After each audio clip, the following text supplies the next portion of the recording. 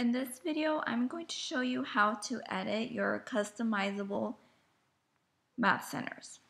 Okay, so here, if you were to click on the pumpkin, a text box would pop up, and you would double click, and then you would input any number that you'd like to add on the pumpkins. Okay, so that's very easy.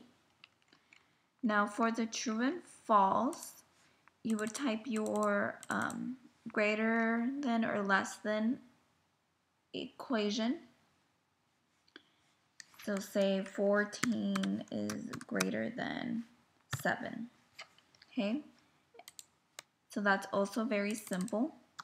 And then students would just click and they would drag the box.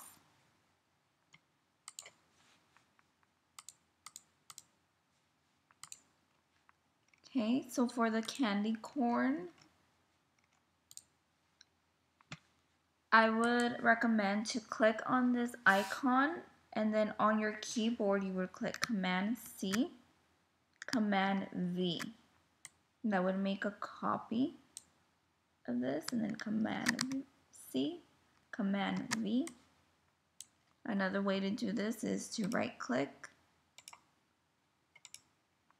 copy, right click, paste. And then you would add as many candy corns that you'd like on the 10 frame.